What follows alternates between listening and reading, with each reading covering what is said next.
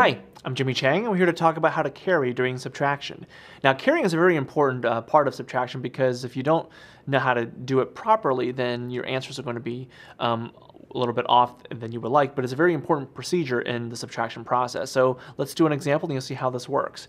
Now, when it comes to carrying, oftentimes it involves numbers that aren't be able to subtract with each other right away. So if you have a situation where you have 314 minus 168. The idea here is you cannot subtract 8 from 4, so what you have to do is when it comes to carrying, you have to borrow from the next digit over if possible. So what ends up happening is 4 is going to have to borrow from the 1.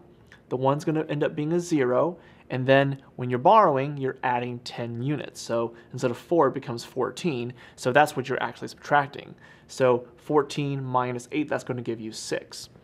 Now, it's pretty clear that 0 cannot subtract 6, so 0 is going to have to borrow from the next digit over, which is going to be 3.